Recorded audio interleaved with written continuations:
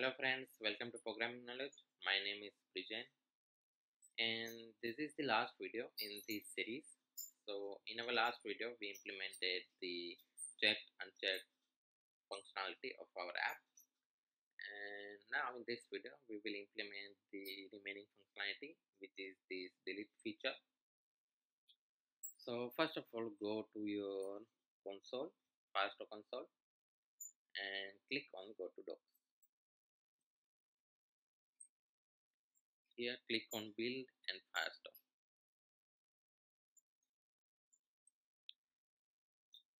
Here in add and manage data, you can see the delete data.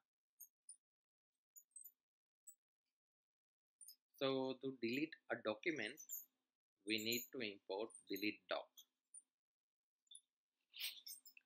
So go to your shopping item.js, copy this,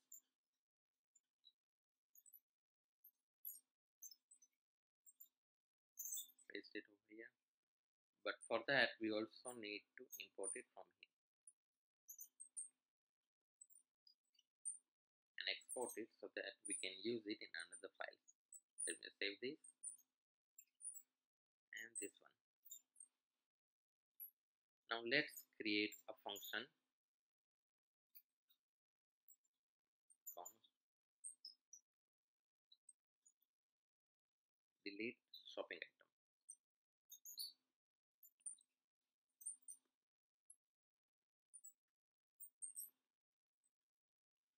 Go back to the documentation.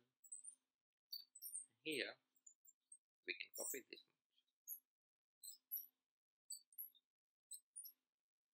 Since we are using await, we need to make this asynchronous. Now we want to delete the document from shopping collection. So we write shopping over here. Here we provide the ID which we get from props.id. Let me just save this. And after we delete the item, we also need to fetch the data again because our list is refreshed now. So in app.js, let's also pass the get shopping list function as an argument in shopping item.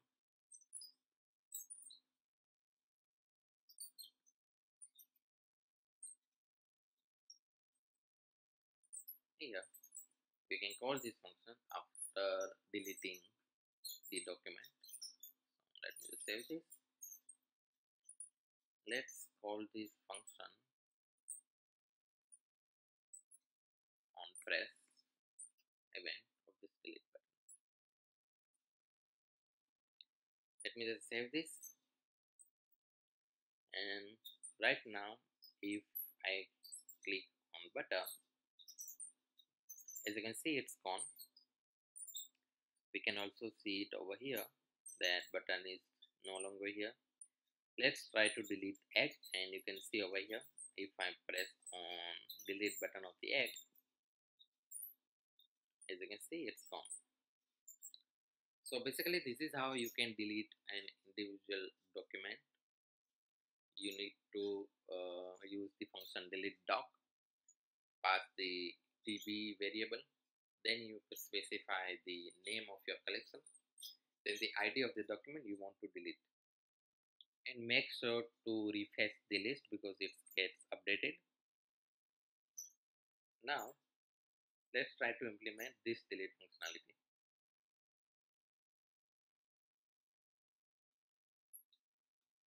Okay, so here let's create a function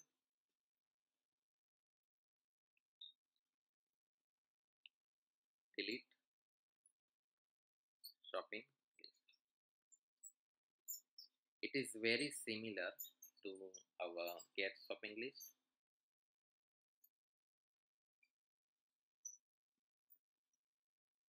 So we just copy that and make this asynchronous.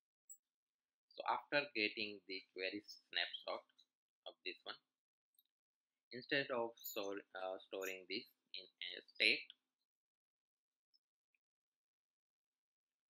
we just need to use the delete function.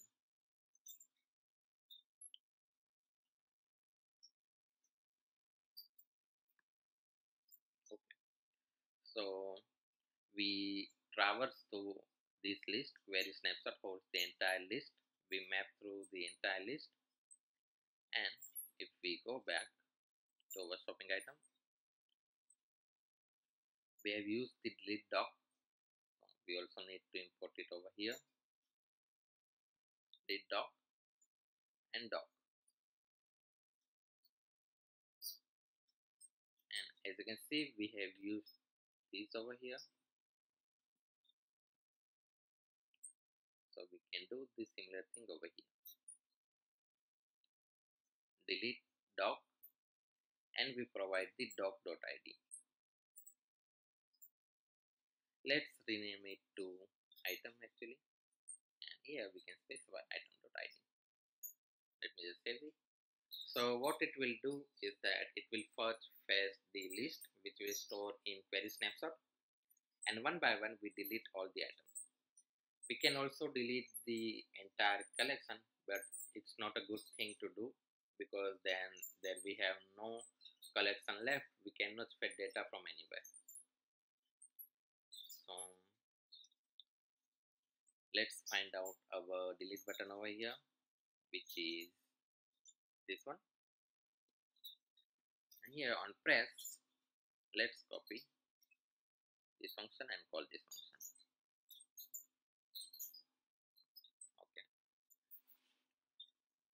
Okay, so here is our list.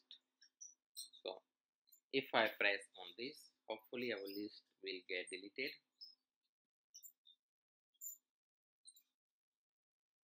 Okay, it's get deleted, but we forgot to fetch the data again.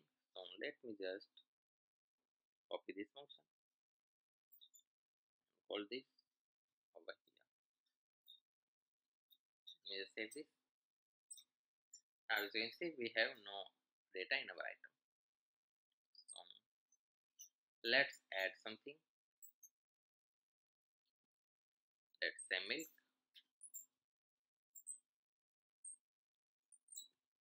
Let's say cheese. Okay.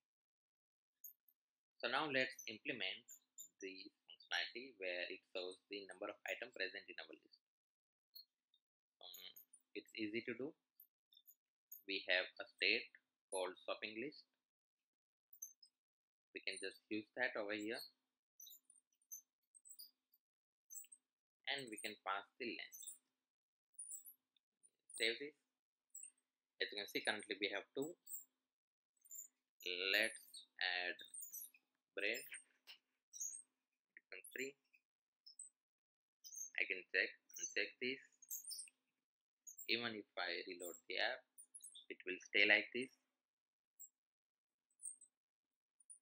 And if I want to delete the cheese, as you can see, it also gets decreased.